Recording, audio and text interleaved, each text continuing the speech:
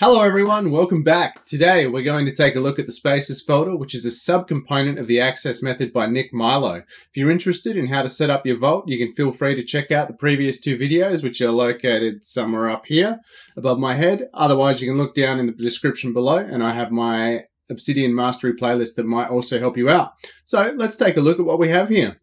Okay, in our previous video, we talked about creating a set of blank folders called the Template Maps folder. You can see this inside our Spaces directory here. And inside the Template Maps folder, you can see our 4 folders, which are Maps of Content, Areas, Projects, and Support Notes. Each Spaces folder is a blank workspace for you to work within and should focus on an area of life or focus of responsibility. So let's create a space and actually demonstrate it in use. So first off, we want to copy our Template Maps folder and rename it. To do that, right-click on the Spaces folder and go Show in System Explorer. So we'll open up our Spaces folder here.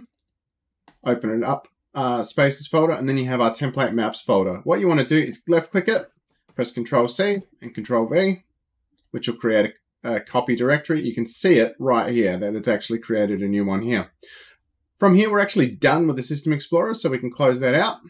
So let's go back to Obsidian and rename that to an area that or a space of work that we're focusing on. This one is for a blog or a vlog in the future, so we'll call it Blog Vlog.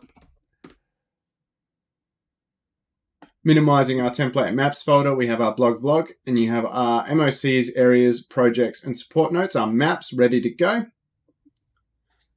Now inside our MOCs, you can see I've already got a template MOC ready to go, and you can see it's got nothing in this template. Now in a previous video, I showed you the code, but the code is right here on screen. You can see that I've already prepared it with a template MOC file name or tag to look for in the Data View plugin.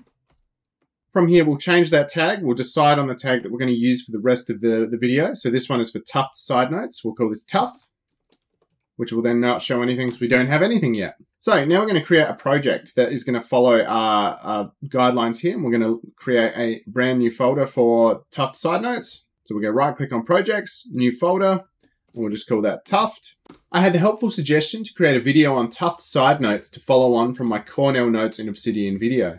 In here, we're going to start gathering information to understand Tuft notes and how they might work, starting with a plus encounter note that I grabbed from TFT Hacker's Medium post. Let's process that note and then do some other research to find out the origination of the Tuft note. And finally, we'll distill it down after that. So up inside my encounters file, we have a Tuft side notes encounter that I found. I've included the source here, but I've also copied the full document into an Obsidian note. Let's process that now.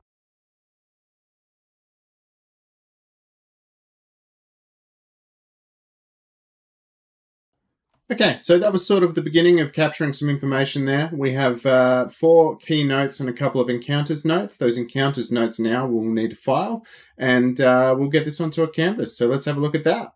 All right, so now that we've completed those notes, let's move our encounters notes, which are sort of semi-processed at this point. We'll put them into sources. So moving them down, we go into sources and sources there.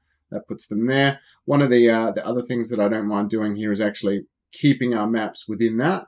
Another place to put this would also be areas, because it's sort of within the same area. You would create another subfolder there. So I would do that like so that we know that they're mapped together, and like that. We now also have our information here. So let's grab that. We'll put that also into our areas folder. That takes us back to our project, which has nothing in it.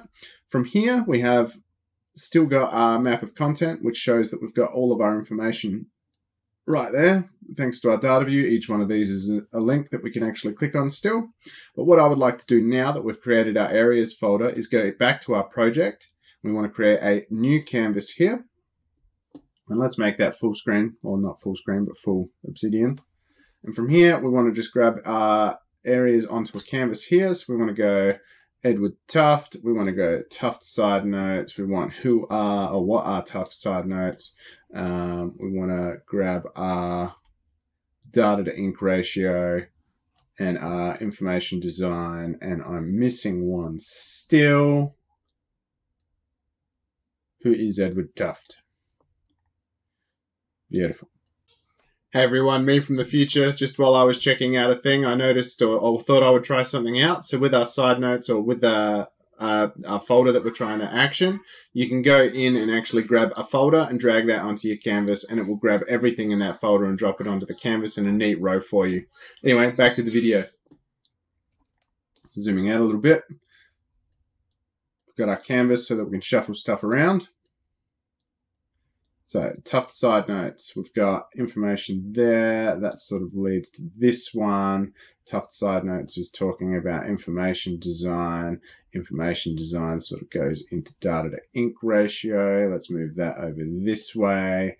Kind of get a little bit of an idea of a workflow. For some reason in my mind, I work right to left. I don't understand, but it's what happens. Tufted side notes, that was invented by Edward Tufte. We have a who is Edward Tufte. Edward Tufte created side notes there. So we're starting to get some links in place. And from here, I would be looking at creating a card. Now this is all Canvas things, of course, but once we've got a card here, we can start writing. So in this instance, we want to add our tags, which is going to be Tufte side notes. Blog. We're going to go tags. I'm going to add Tufte to it. So this is the cool thing as well. If we press escape here twice, because I'm using Vim plugins. So we'll press escape, we press shift 2, it will full screen that note for us so that we can expand it out. You can see that we're still on the canvas though. You click into that and we can start editing some more. But the really cool thing here is that if we then press shift 1, it'll zoom it back out and capture everything again, which is neat. And then another thing we can do here is we can go Edward Tufte and make him as big as we like.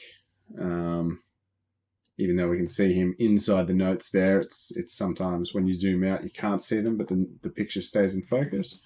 And the other note or picture that we have to add is the Tufte side note example, which we'll drag over here. That's useful to have. Oops. Grab that, drop that there.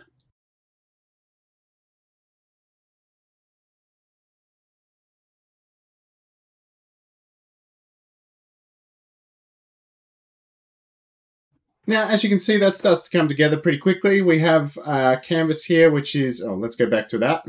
We have our canvas here, which is assembled. We've got some links starting to create, and we've got a note that we're starting to build into our blog. The other thing that's important to note here is that our map of content has already got some of the information that we've created in there, and we have some additional things that are worth adding in here, such as our untitled canvas, which we'll rename to something useful right now.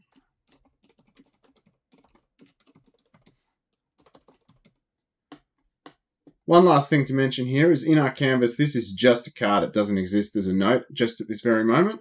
What we can do here is we can right click it and go convert to file. And then we can call this Tufte blog, which will then create, due to my settings here, which is under files and links, default location for new notes, same folder as current file. Really important, really game-changing piece of information, that one there. And so there you have it. That's our note-taking process. That's sort of how you use the maps section there. If I was doing any conversations or supporting notes that required being taken, I would be looking at using this support notes folder right here. Really handy to have, really useful information to be able to do that there. But also just having all of this information at a glance with your shift 1 to view it all, shift 2 to zoom in on various things just by clicking around the place, and shift 1 to zoom out to everything. It's really cool at capturing a lot of great information really, really quickly. So I want to thank you all for coming along today. This was our deep dive into the maps or spaces directory inside the Access folder structure. If you want to check out some of the other videos to get started or get deeper knowledge into this information, please check out my other videos, which are around here somewhere. And, I hope you all stay safe, happy, and healthy. And we'll see you in the next video. Thank you. Bye.